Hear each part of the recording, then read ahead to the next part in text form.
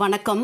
நம்ம இப்போ இந்த வீடியோவில் என்ன பார்க்க போகிறோம் அப்படின்னா advance cost accounting question paper April 2012, 18, 2021 and 22ல் கேட்ட கான்ட்ராக்ட் காஸ்டிங் ப்ராப்ளம் தான், 10 மார்க் ப்ராப்ளம் தான் இப்போ நம்ம இந்த வீடியோவில் பார்க்க போகிறோம். இதில் பார்த்தீங்கன்னா ஒரே ப்ராப்ளம் 2012, 18 அண்ட் 21ல் கேட்டிருக்காங்க. ஓகே, எஸ், இப்போ நம்ம அது என்ன ப்ராப்ளம்ன்றதை பார்க்கலாம். பாருங்கள். From the following details, you are required to prepare contract account for the year ended on 31/12/2011. பாருங்க, இந்த கொஷினை தான் 2012, 18 and 21 கொஷின் பேப்பரில் 10 மார்க்கில் கேட்டிருக்காங்க.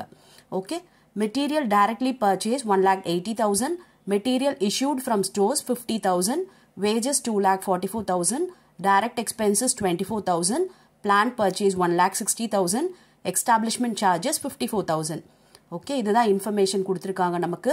அண்ட் நெக்ஸ்ட் பாருங்க, the contract price was rupees 15 lakh and up to 31/12/2011 rupees 6 lakh had been received in cash which represented 80% of work certified. Okay, இது வந்து 80% of work certifiedன்னு சொல்லியிருக்காங்க இந்த 6 lakhன்ற கேஷ் ரிசீவ்டு. ஓகேவா? அதுக்கப்புறம் the materials at site unconsumed were valued at rupees 15,000. Material at side பார்த்தீங்கன்னா 15,000 அதோட value கொடுத்துருக்காங்க. த plant was to டெப்ரிசியேட்டட் by rupees 16,000. Okay, பிளான்ட்டோட value என்ன அப்படின்னா 16,000 கொடுத்துருக்காங்க அதோட depreciation. Prepare the contract account. Contract account நம்மளை ப்ரிப்பேர் பண்ண சொல்கிறாங்க. எஸ், நம்ம இப்போ இந்த ப்ராப்ளம் எப்படி போடுறதுன்னு பார்க்கலாமா? ரொம்ப ஈஸியான ப்ராப்ளம் தான். அண்ட் இது பார்த்தீங்கன்னா நம்ம எக்ஸசைஸ் ப்ராப்ளமும் கூட, புக்கில் இருக்க ப்ராப்ளம் தான் இது. எஸ், நம்ம இப்போ ப்ராப்ளம் எப்படி போடுறதுன்னு பார்க்கலாம். ஃபர்ஸ்ட் பாருங்கள், கான்ட்ராக்ட் அக்கௌண்ட்டில் மெட்டீரியல் டைரக்ட்லி பர்ச்சேஸ்ட் வந்து 1,80,000 எழுதியாச்சு.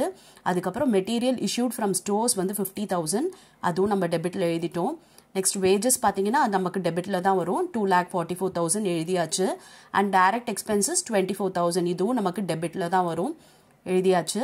பிளான்ட் பர்ச்சேஸ் பார்த்தீங்கன்னா 1,60,000, இதை நம்ம டெபிட்டில் காமிச்சிட்டு and closing balance of plant வந்து நம்ம கிரெடிட்டில் காமிக்கலாம். அப்படி இல்லைன்னா டெப்ரிசியேஷன் மட்டும் 16,000 நம்ம இங்கே டெபிட்டில் காமிக்கலாம். ரெண்டு வேஸ்லுமே நம்ம இதை ட்ரீட் பண்ணலாம். ஓகே, எஸ், இப்போ பாருங்கள், பிளான்ட் பர்ச்சேஸை நான் டெபிட்டில் எழுதுகிறேன், 1,60,000 போட்டாச்சு. அதுக்கப்புறம் எஸ்டாப்ளிஷ்மெண்ட் சார்ஜஸ் 54,000, இதுவும் நமக்கு டெபிட்டில் வரும், போட்டாச்சு. எஸ், இப்போ நெக்ஸ்ட்டு டெபிட்டில் போட வேண்டிய இன்ஃபர்மேஷன் எல்லாமே போட்டாச்சு. இப்போ கிரெடிட்டில் எதெல்லாம் வரும் அப்படின்றத பார்க்கலாம். மெட்டீரியல் அட் சைட் இருக்குது பாருங்கள், the material at side அன்கன்சியூம்ட் where valued at 15,000, இது நமக்கு கிரெடிட்டில் வரும். ஸோ பாருங்கள், போட்டாச்சு 15,000. அதுக்கப்புறம் இப்போ பிளான்ட் டெப்ரிசியேஷன் கொடுத்துருக்காங்க இல்லையா 16,000, அப்போ நம்ம value of the plant at the எண்டுன்னு காமிக்கலாம். அப்போ பிளான்ட் பர்ச்சேஸ் பண்ணது 1,60,000, அதை எழுதிக்கிட்டு இதுலேருந்து டெப்ரிசியேஷனை மைனஸ் பண்ணுவோம். மைனஸ் பண்ணோன்னு பார்த்தீங்கன்னா 16,000 போயிடுச்சுன்னா 1,44,000 தான் value of plant at the end. ஓகேவா? இப்போ நெக்ஸ்ட் வந்து work in progress. Work in ப்ரோக்ரஸில் நமக்கு எது வரும் அப்படின்னா ஒர்க் சர்டிஃபைடும் ஒர்க்ஸ் அன்சர்டிஃபைடும் வரும். இப்போ இந்த ப்ராப்ளமில் ஒர்க்ஸ் அன்சர்டிஃபைடுக்கான இன்ஃபர்மேஷன் எதுவும் இல்லை. ஸோ நம்ம ஒர்க் சர்டிஃபைட் மட்டும் நம்ம எழுத போகிறோம். ஒர்க் சர்டிஃபைட் பார்த்தீங்கன்னா நமக்கு அமௌண்ட் டைரெக்டாக கொடுக்கல, கேஷ் ரிசீவ்ட் கொடுத்துருக்காங்க. அந்த கேஷ் ரிசீவ்டு வந்து ஒர்க் சர்டிஃபைடில் 80%ன்னு சொல்லியிருக்காங்க. அப்போ நம்ம என்ன பண்ணணும் அப்படின்னா இந்த 6 lakhோட 100% என்னன்றதை கண்டுபிடிக்கணும். பிகாஸ் இது 80% தான் ஒர்க் சர்டிஃபைடோட. அப்போ நம்ம 100%னா 6 lakh into 100 divided by 80 போட்டோம்னா 7,50,000 வருது. இதுதான் ஒர்க் சர்டிஃபைடு. ஓகேவா? அவ்வளோதான், நம்ம கொடுத்துருக்க இன்ஃபர்மேஷன் எல்லாமே நம்ம போட்டுட்டோம். இப்போ நம்ம டோட்டல் போட வேண்டியது தான். நார்மலாக நமக்கு பேலன்ஸ் வந்து டெபிட்டில் வரும். டெபிட்டில் வந்துச்சுன்னா அது நோஷனல் ப்ராஃபிட், கிரெடிட்டில் வந்ததுன்னா நோஷனல் லாஸ். இப்போ பாருங்கள், இது 15,000, இது 1,44,000, இது 7,50,000. ஆட் பண்ணோன்னா பாருங்கள் 9,09,000 வந்துடுச்சு. இப்போ டெபிட்டில் இருக்கிறதெல்லாம் ஆட் பண்ணிவிட்டு சப்ராக்ட் பண்ணலாம். டெபிட்டில் பேலன்ஸ் வந்துச்சு அப்படின்னா நமக்கு வந்து நோஷனல் ப்ராஃபிட் பாருங்கள் 1,97,000 நோஷனல் ப்ராஃபிட். ஓகே, இப்போ இந்த நோஷனல் ப்ராஃபிட்டை நம்ம ட்ரான்ஸ்ஃபர் பண்ண போகிறோம் ப்ராஃபிட் அண்ட் லாஸ்க்கும் ரிசர்வ்க்கும். அது எவ்வளோ பர்சன்டேஜ் அப்படின்றது நமக்கு ரூல் இருக்குது இல்லையா? எஸ், இப்போ இதை வந்து ட்ரான்ஸ்ஃபர் பண்ணும்பொழுது நம்ம என்ன பண்ணணும்னா எவ்வளோ பர்சன்டேஜ் அப்படின்றத கண்டுபிடிக்கணும். எது அப்படின்னு பார்த்தீங்கன்னா ஒர்க் சர்டிஃபைடு கான்ட்ராக்ட் ப்ரைஸில். கான்ட்ராக்ட் ப்ரைஸ் இங்கே எவ்வளவு? 15 lakh. இந்த 15 lakhல இந்த 7,50,000 தான் ஒர்க் சர்டிஃபைடு இல்லையா? இந்த 7,50,000ன்றது இந்த 15 lakhல எவ்வளோ பர்சன்டேஜ் அப்படின்னு பார்த்தீங்கன்னா எவ்வளோ வருது பாருங்க 50% வருது. 50% இருந்துச்சு அப்படின்னா நம்ம வந்து ப்ராஃபிட் அண்ட் லாஸில் 2/3 வந்து ட்ரான்ஸ்ஃபர் பண்ணணும். Okay, 2/3 of notional profit is to be transfer to profit and loss account. அதுதான் ரூல். ஓகே, லெஸ் தென் 50% இருந்ததுன்னா 1/3. ஓகே, லெஸ் தென் 25% இருந்துச்சுன்னா ப்ராஃபிட் அண்ட் லாஸ்க்கு எந்த ஒரு ட்ரான்ஸ்ஃபருமே கிடையாது. Okay, S. இப்போ பாருங்க, நோஷனல் ப்ராஃபிட் 1,97,000 போட்டாச்சு, 2/3 போட்டாச்சு, இன்டூ இது என்ன அப்படின்னா cash receive divided by work certified. Cash receive கொடுத்துட்டாங்க இல்லையா 6 lakh, ஒர்க் சர்டிஃபைட் நம்ம கண்டுபிடிச்சோம் இல்லையா 7,50,000. அதுதான் இது போட்டோம்னா 1,05,067 வருது. இதுதான் ப்ராஃபிட் அண்ட் லாஸ்க்கு ட்ரான்ஸ்ஃபர் பண்ண வேண்டியது. ஓகே, ப்ராஃபிட் அண்ட் லாஸ்க்கு போட்டாச்சு. ஓகே, இப்போ பேலன்ஸ் இந்த 1,05,067 போக பேலன்ஸ் இருக்க அமௌண்ட் எதுக்கு அப்படின்னா ரிசர்வ்க்கு. பாருங்க 91,933 இதுதான் ரிசர்வ்க்கு. புரிஞ்சுச்சா? எஸ், ரொம்ப ஈஸியான ப்ராப்ளம்ல. ஆனால் பார்த்தீங்கன்னா இதுக்கு நமக்கு எவ்வளோ மார்க்கில் கேட்டிருக்காங்க? 10 மார்க்கில் 3 வருஷம் கேட்டிருக்காங்க. ஓகே, இந்த ரெப்பிட்டட் கொஷின் வந்து வரத்துக்கு பாசிபிலிட்டிஸ் நிறைய இருக்குது. எஸ், நெக்ஸ்ட் ப்ராப்ளம் பார்க்கலாமா?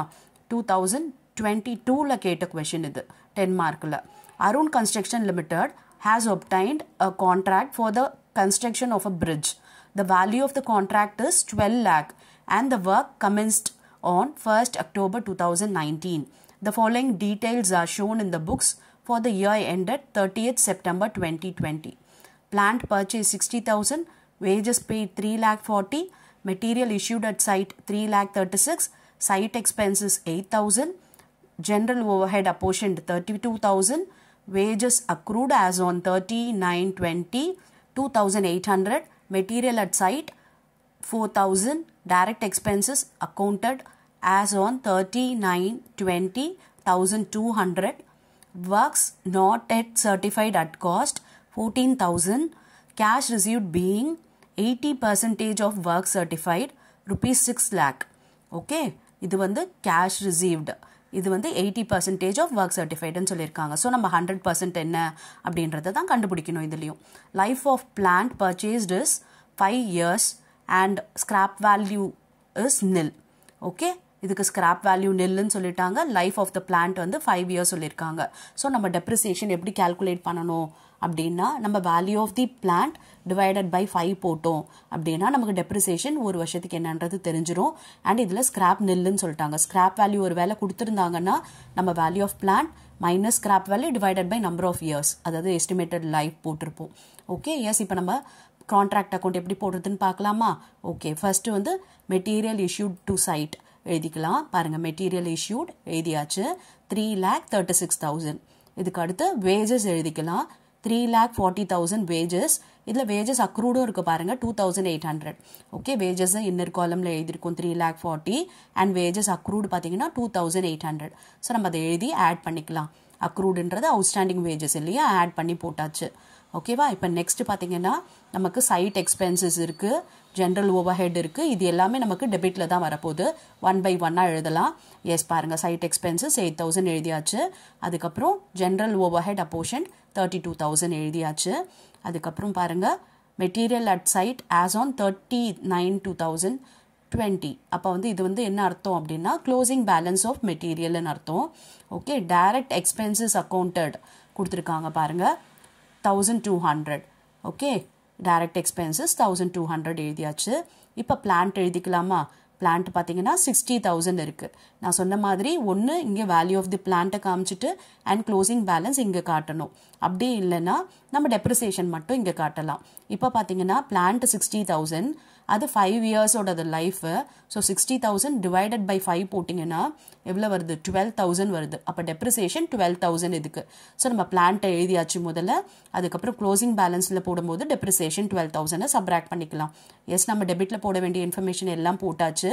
இப்போ நம்ம கிரெடிட்டில் என்னென்னலாம் வரும் அப்படின்னு பார்த்தீங்கன்னா மெட்டீரியல் அட் சைட் எழுதுவோம் 4,000 எழுதியாச்சு. அதுக்கப்புறம் இப்போ பிளான்ட் எழுதலாமா? பிளான்ட்டோட வேல்யூ பாருங்கள் 60,000, அது லெஸ் டெப்ரிசியேஷன் 12,000 போட்டோம்னா க்ளோசிங் பேலன்ஸ் ஆஃப் பிளான்ட் என்னன்னா 48,000. ஓகேவா? இப்போ next work in progress. Work in ப்ரோக்ரஸ்ல எதெல்லாம் வரும்? Work certified, works uncertified. Works uncertified எப்படின்னா கொடுத்துட்டாங்க டைரக்டா. ஒர்க் சர்டிஃபைட் வந்து நம்ம கண்டுபிடிக்கணும். ஏன்னா இது 6 lakhன்றது 80%. அப்போ 100% என்ன அப்படின்னு பார்த்தீங்கன்னா 7,50,000 வருது. இப்போ ஒர்க்ஸ் அன்சர்டிஃபைட் எழுதிடலாமா? பாருங்க 14,000 எழுதியாச்சு. இப்போ நம்ம எல்லாமே போட்டுட்டோம். கிரெடிட்டில் இருக்க இன்ஃபர்மேஷன் எல்லாமே டெபிட்லையும் கிரெடிட்லையும் போட்டாச்சு. இப்போ நெக்ஸ்ட் நம்ம பண்ண வேண்டியது என்ன அப்படின்னா பேலன்ஸ் பண்ணணும். பாருங்க 8,16,000 வந்துருச்சு. இப்போ நம்ம டெபிட்ல இருக்கிறதெல்லாம் ஆட் பண்ணி நம்ம வந்து பேலன்சிங் ஃபிகர் இங்கே வருதா அப்படின்னு பார்க்கலாம். எஸ் பாருங்க 36,000 நோஷனல் ப்ராஃபிட். இப்போ இந்த நோஷனல் ப்ராஃபிட்டை நம்ம ட்ரான்ஸ்ஃபர் பண்ணணும். அது எப்படி கண்டுபிடிப்போம், எவ்வளோ பர்சன்டேஜ்ன்றது பார்க்கணும் இல்லையா? Work certified on contract price. Work certified பாருங்க 7,50,000. கான்ட்ராக்ட் ப்ரைஸ் பார்த்தீங்கன்னா 12 lakh. ஓகே, அப்போ இந்த 12 lakhல எவ்வளோ பர்சன்டேஜ்னு பார்த்தீங்கன்னா 62.5. அப்போ 50%க்கு ஜாஸ்தி இருக்கு. So 2/3 of the notional profit is to be transferred to profit and loss. அப்ப பாருங்க 36,000 notional profit அப்ப into 2/3 into cash received. Cash received எவ்வளவு பார்த்தோம்? நம்ம 6 lakh பார்த்தோம். and work certified எவ்வளவு பார்த்தோம்? 7,50,000 நம்ம கண்டுபிடிச்சோம் இல்லையா? பாருங்க அந்த calculation போட்டோம்னா 19,200 வருது profit and lossக்கு. Okay, profit and லாஸ்க்கு 19,200 போட்டுட்டோம்னா and balance எவ்வளவுன்னு பார்த்தீங்கன்னா அது ரிசர்வ்க்கு 16,800. ஓகேவா? எஸ், ரொம்ப ஈஸியாக தான் கேட்டிருக்காங்க இல்லையா? கான்ட்ராக்ட் சாப்டர் படிக்கிறது மூலமாக நிச்சயம் உங்களால் ஒரு 10 மார்க் வந்து சால்வ் பண்ண முடியும். ஓகே, எஸ், உங்களுக்கு ப்ராக்டிஸ்க்காக இந்த கான்ட்ராக்ட் சாப்டர்லேருந்து ஒரு ப்ராப்ளம் கொடுத்துருக்கேன். இந்த ப்ராப்ளமை ஒர்க் அவுட் பண்ணுங்கள் அண்ட் கமெண்ட்டில் ஆன்சர் பண்ணுங்கள். ஐ check your answer. Thank you for your patient listening.